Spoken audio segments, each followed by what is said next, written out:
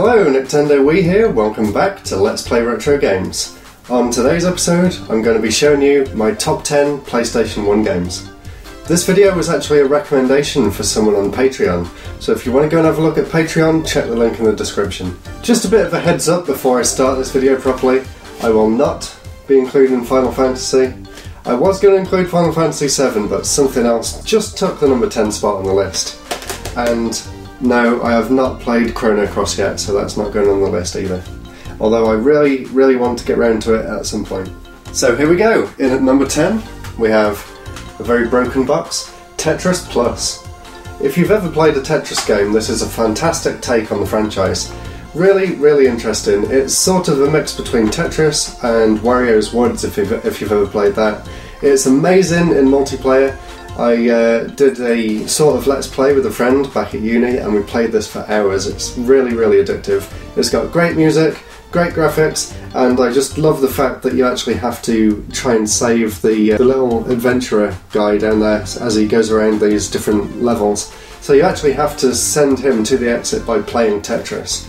I'll put some video over this so you can get an idea of it, but if you like Tetris or puzzle games in general, definitely go and find Tetris Plus, you will not be disappointed. Number 9, we have a really interesting game, made by the same person who made Another World on the Mega Drive and the SNES and PC. This is Heart of Darkness, a really cool game, really amazing graphics. It's all like sort of hand-drawn, 3D pre-rendered, sort of, it's sort of an animated adventure that you actually play. You can see some screenshots on the back there. Really interesting game. It plays very well. It is extremely difficult though, so do not be surprised if it takes you a while to get through it, but it's definitely worth it. If you get the game in a good condition, it actually comes with some red and blue 3D glasses for some certain scenes within the game, so really interesting game for the PS1 there. Number 8, if you like Zelda, if you're like me and you like Nintendo games, I don't know, this really feels like that. This is Alundra for the PlayStation 1. There was a sequel, Alundra 2, but that's a lot more 3D. This one is completely 2D sprites. It looks amazing, it plays fantastic. If you like Zelda, definitely have a look at Alundra. It's got a very interesting story. You sort of go into people's dreams and sort of help them out with their problems, their nightmares. Plays really well. It's another game that's quite difficult as well, so you'll definitely get a lot of playtime out of Alundra. Really great game. Next up, a game I'm sure a lot of people really love from their childhood, Medieval. There is a sequel, Medieval 2, but I decided to include the first one here because I've got so many great memories of this, and I actually played it again recently. Really fun. Definitely one of the more unique third-person platformers for the system as well. There's quite a lot of them, so I definitely recommend Medieval.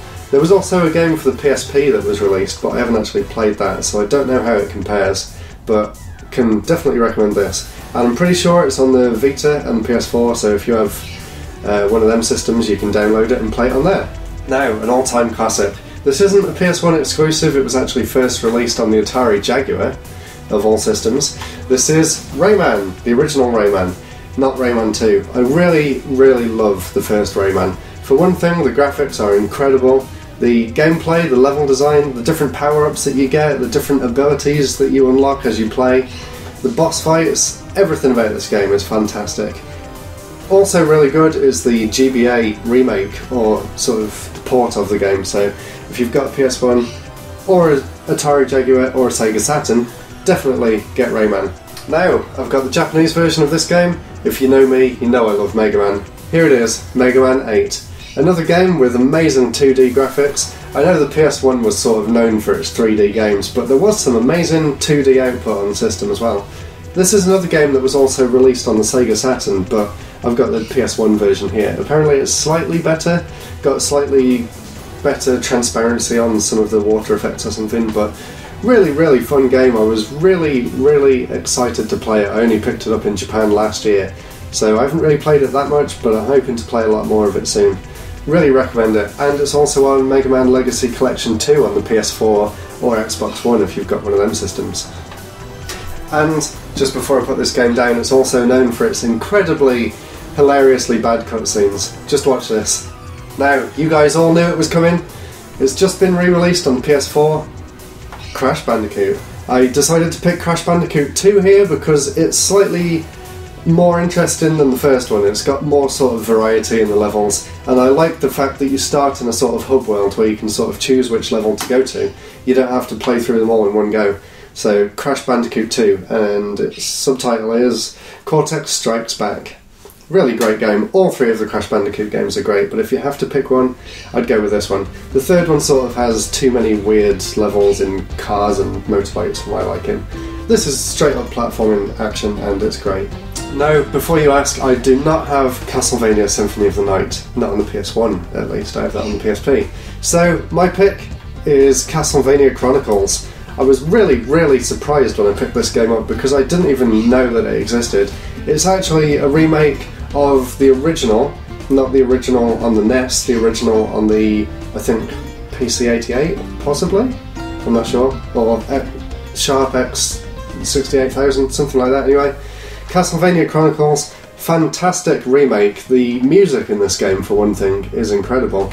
If you prefer the Metroidvania style of Castlevania games, this might not be for you, but if you like the NES or the SNES games, if you've just picked up a SNES Mini and you've played Castlevania 4, for example, this one's fantastic. I don't know if it's been re-released, but it's not that expensive, and if you just want a bit of a change of pace from the slower-paced Castlevania Symphony of the Night, definitely go and check this one out. It's a great game. Two more now, and we're really getting to the good stuff.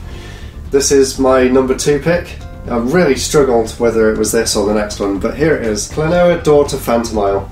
Absolutely incredible platformer.